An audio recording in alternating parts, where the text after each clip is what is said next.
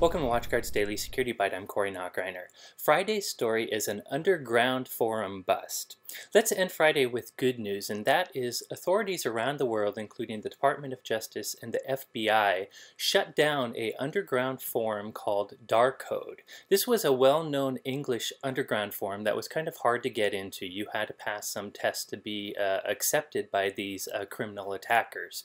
The authorities arrested 12 individuals involved with Darkode, individuals that were running botnets, selling stolen data, creating mobile malware and exploit frameworks, and all kinds of things like that.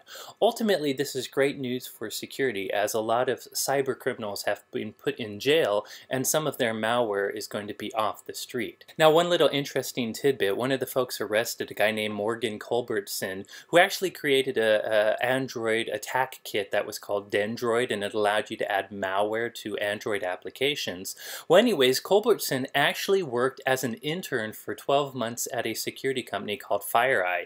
He was actually their Android malware researcher. So it's really kind of interesting to see this so-called security person actually part of a criminal underground and selling his exploit kit for over, I believe it was $300 for his exploit kit, or he was asking $65,000 for the source code for this Android exploit kit.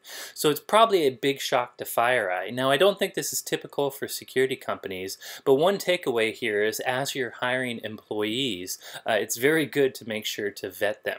In any case, I just wanted to end the week on good news. There's no huge practical takeaways here. It's just great that one of the well-known cybercrime forums out there has been taken down. By the way, quick show note, because of all my travel this week, I decided to skip the weekly video, but instead, sometime next week, I'll probably put up a post showing all the stories from the week.